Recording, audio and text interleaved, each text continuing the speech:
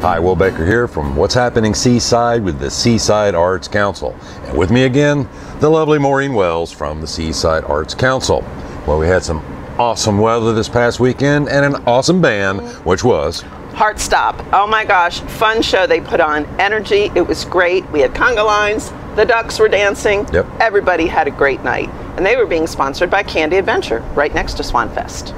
We have one show left for you, and that's coming up this weekend, the holiday, and we have a plethora of entertainment options for you, and we're starting early at 5 o'clock. Yes, that would be 5 o'clock. And we're going to start it off with the Will and Tony show. It's going to be a great beginning of the show, and after they play, it will be the Crystal Coast line dancers will be there for a while to give instructions on line dancing, to get ready for our Piece de Resistance, great band to end out the summer, the Blackwater Band. And they are like a top 40 blues, funk, country kind of, so everything. Funkalicious.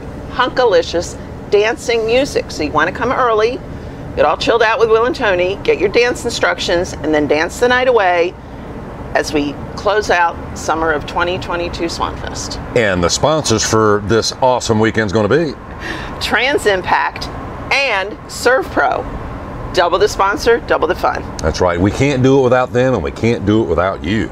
So come on down. We've still got the tickets for our Broncos for sale, and we've got some tumblers. Fortunately, we've all sold out of t-shirts, which is awesome. Thank you.